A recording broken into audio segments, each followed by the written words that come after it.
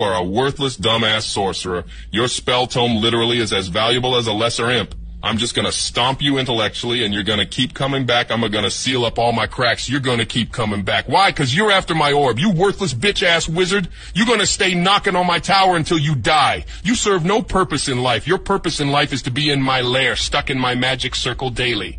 Your purpose in life is to be bound by a blood pact, cleaning my alchemical supplies daily.